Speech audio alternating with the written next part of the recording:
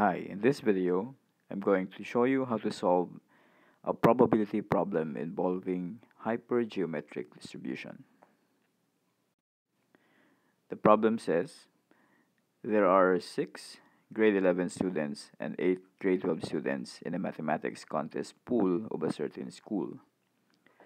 The school was invited to join a contest, and exactly 4 members are required from each participating school. So this means that not all the members of the pool can go and join the contest. So A, if the school decides to join the contest, what is the probability that the team has at least 2 grade 11 students? And letter B, what is the expected number of grade 11 students that will be part of the team? This type of problem falls under hypergeometric distribution. The hypergeometric distribution is always the case of having 2 groups, and then you want to find a certain probability that when you form a subgroup coming from the 2 groups, your goal is to find a probability that part of this group will be in the team. Now in this case, our goal is that in letter A, we want to find the probability that if x is the random variable for the grade 11 students, we want it to be at least 2, so x must be greater than or equal to 2. In solving this probability, we have to take into consideration that the team should have 4 members. Now, if we want to have at least 2 grade 11 students, then that means this probability is probability that maybe there are 2 grade 11 students, or there could be 3 grade 11 students, or there could be, or all of them are grade 11 students, and that is a probability of x is equal to 4. In a hypergeometric distribution, to find a probability, one could make use of the formula p of x if x is the random variable.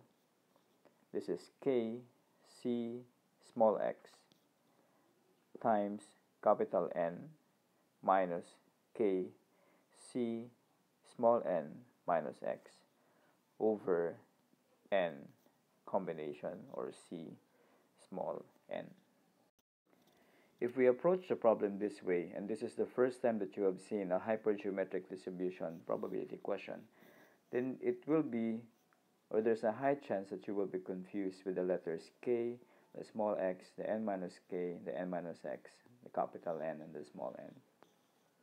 So what I will do here is that I want you to think of this as a simple probability question, and that is the probability of a certain event x is equal to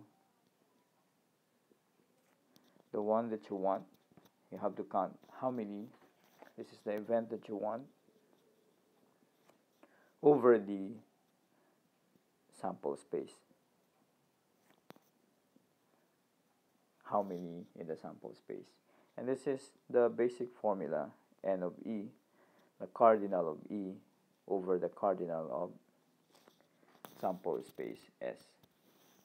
So take note that in the problem, let's say, although it says x is greater than or equal to 2, and it is expressed as x equals 2 plus p of x equals 3 plus p of x equals 4, let's say we want to find this part in which the probability is x is equal to 2. And later on, we'll do the same and find the probability when x is equal to 3 and x is equal to 4. But for this part alone, the probability that x is equal to 2 means we want to find the probability that exactly 2 are from grade 11 students. So this is the case of, if you want 2 grade 11 students and there are 6 of them in the pool, that means you have to take 2 from the 6. And also it says that the number of grade 12 students here is 8. So if you are forming a group of 4 and you have taken 2 grade 11 students, then for the grade 12 students, you must take 2 more. So from the grade 12, which is composed of 8 students. So again, so this is the grade 11 group, and this is the grade 12 group. You're forming 4 members, and you want exactly 2 from the grade 11. So that means there's 2 more to get from the group of grade 12. So this is the event that you want. You want exactly 2 grade 11 students. But what is a sample space? The sample space is the number of possible outcomes in which you can form a group with 4 members. Since there are 6 grade 11 and there are 8 grade 12, there's a total of 14 students, and from 14 students, you take 4 from them. So this is for the sample space.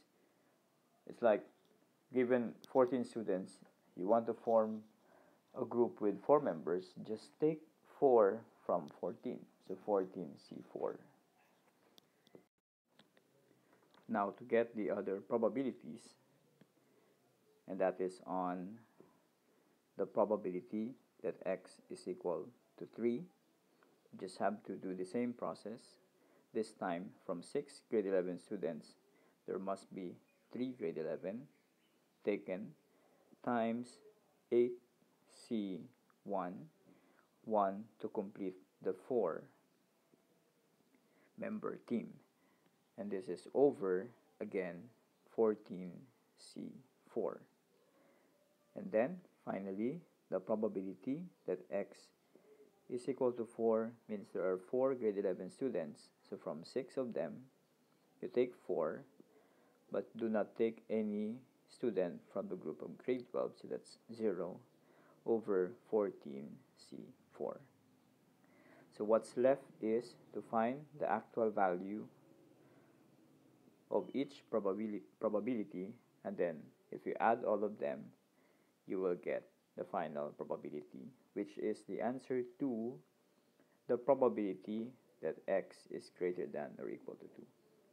So what I want you to do, get a calculator and compute for the values of these probabilities, and let's see if you will get the same value as what I'm going to, or what I will be getting from my computation.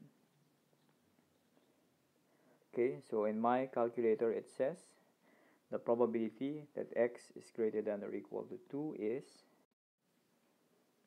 0.5944 or 59.44%.